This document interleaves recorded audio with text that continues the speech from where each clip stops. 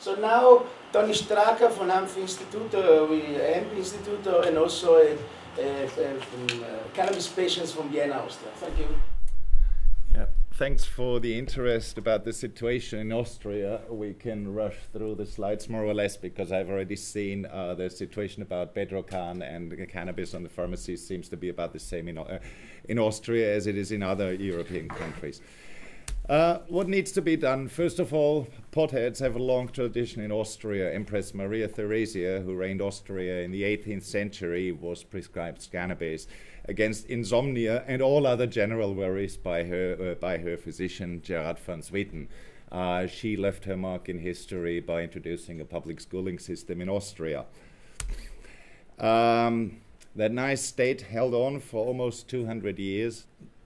Still until the 1920s, you could buy needle cigarettes in Austria, which had a cannabis content of up to 10%. Whenever you read something that people were smoking Turkish cigarettes, it meant they were actually smoking some hashish cigarettes. Bit back. Well, the status quo since 1962 is clear and not much has changed. Cannabis has nevertheless become the third most used drug of choice after alcohol and nicotine. So prohibition doesn't work and has never worked. Key facts on Austria. We have about 500,000 occasional consumers, 500,000 regular consumers, meaning people who light up 2 or more times a week. What's also known, all Austrian health services say cannabis is not the problem, it's actually alcohol in this country. And more than 90% of cannabis consumers never develop any problems of any kind. The law says consumption is technically non-punishable, but as consumption means possessions, as soon as you hold a joint, it still is illegalized. Production of cannabis for medical uses is legal for state-controlled entities, and indeed there is one operating. They are producing the cannabis that is synthesized into dronabinol in Germany. But the sale of the natural remedy in the form like Bedrocan itself is prohibited. Austria allows the sale of synthetic cannabis pharmaceuticals such as dronabinol and Sativex with a prescription from a licensed physician. While it's illegal to grow cannabis with the intent to produce the psychoactive cannabinoid THC, Austrians can purchase cannabis seeds and seedlings legally.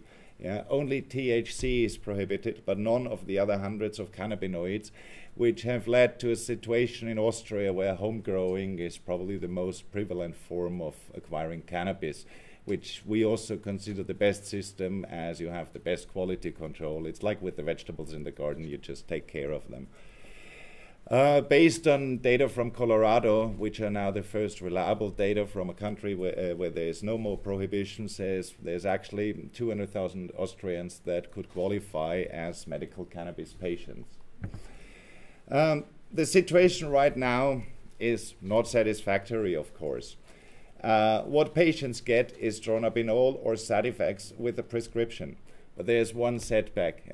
If your health insurance does not reimburse you for this, you're supposed to spend up to 20 times of the money on a legal cannabinoid from the pharmacy, as if you'd go out here and within 500 meters from here, I guarantee you'll find the same amount of THC for only 1/10 or 20th of the cost.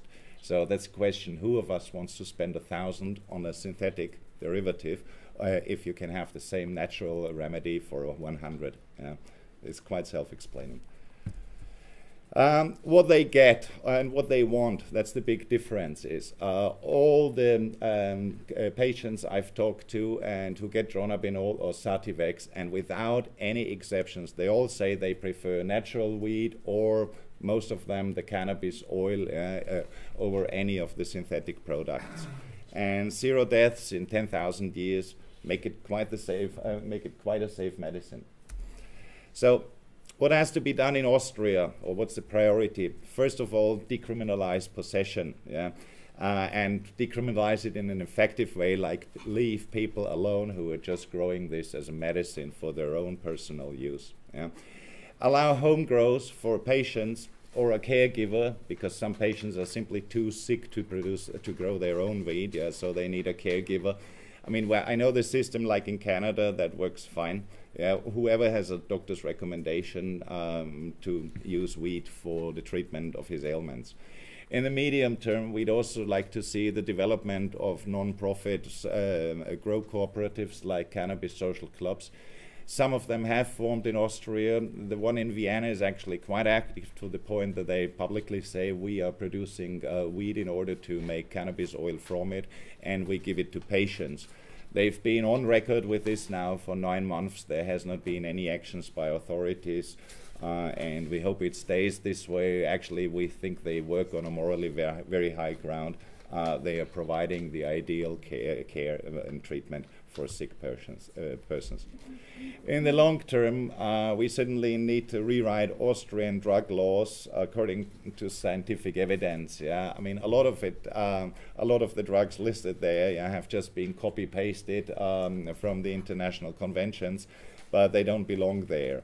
And we should keep on the pressure and do it fast, because every day without legal access to medical cannabis is another day of pain and sickness for patients. What will be the benefits of legalizations? Yeah, because we always have this pun here, as the minister also says, oh yes, we have therapy instead of punishment. Yeah, we also want this, and we want therapy with medical cannabis, with natural cannabis, instead of punishing people for doing exactly this. Benefit would also be self-growing, as said before, guarantees the best quality control. If you do it for yourself or if you grow for friends, you just want to provide them with the best possible product.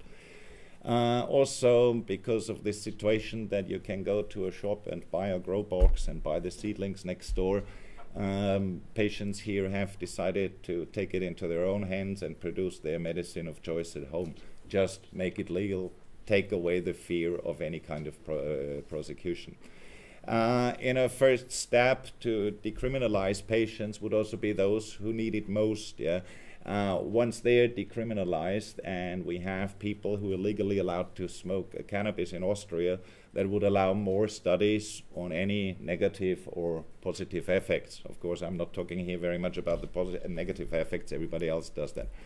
And then, as we can see, as the sale of seeds and seedlings is legal, it is actually quite a rapidly growing industry, and it's estimated that Austria is producing anywhere between 150 and 250 tons of weed in the end. In the end, what can't be said if all this remains in Austria, because we know a lot of the seedlings and the seeds go into the export and are brought to flowering in other countries.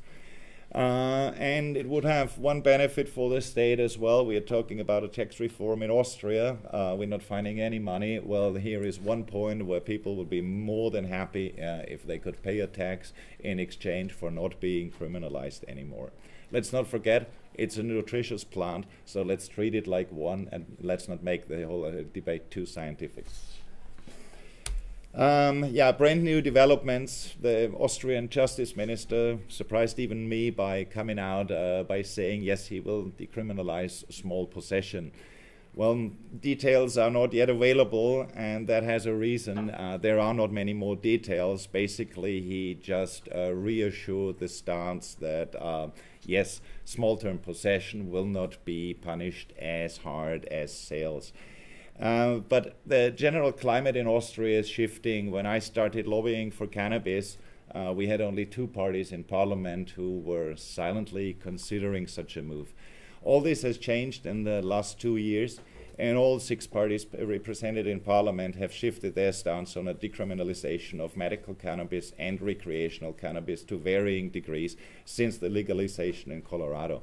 Well, they certainly find broad public support. 4 out of 5 Austrians support legal cannabis, and it's 95% who have no problem with legalized medical cannabis. As said before, legalization would also help the budget, and I think that's also now a main driver here. Austria will not be able to afford anything else than legalization, as it could bring 500 million euros in already the first year of legalization. This confirms the broad support. There is a citizens' parliamentary initiative which can be signed online. that has by now almost 30,000 signees. It's still open to sign. It's running on. We have first expected that this initiative would get a first-degree burial in Parliament quite soon. That's actually not happening, so the debate is on. And as we think, it could become a major topic in future elections, because here would be a law change that would actually benefit up to 1 million Austrians. I think that would be could be interesting for Austrian political parties to go for voter fishing in this area. Until then, sort of the situation remains unchanged.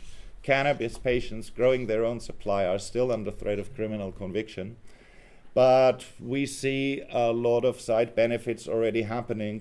Home growing of cannabis has reduced organized crime in the cannabis market that's now dominated by small-scale gardeners, people with a grow box where they grow 20 plants or so. That makes roughly 400 grams, and that's enough for them and for their friends. We also notice product quality has overall markedly improved. There's only excellent weed on the market in Vienna because everybody's just trying to improve his gardening skills. So medical cannabis is a most urgent issue. As said, every day of delay is another day of suffering. So please help end the needless suffering of the weakest in society, the sick. Thank you very much.